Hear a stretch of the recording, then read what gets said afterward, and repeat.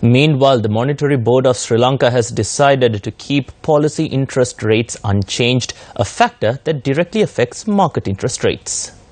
Issuing a communique yesterday, the central bank stated that the Monetary Board had come to a decision that the prevailing monetary policy stance was appropriate. Accordingly, the central bank's standing deposit facility rate, also known as the SDFR, will remain unchanged at 7%, while the standing lending facility rate, which is known as SLFR, will be maintained at an unchanged rate of 8.5%. The central bank also stated that the statutory reserve ratio, which is SRR, stands at 7.5%.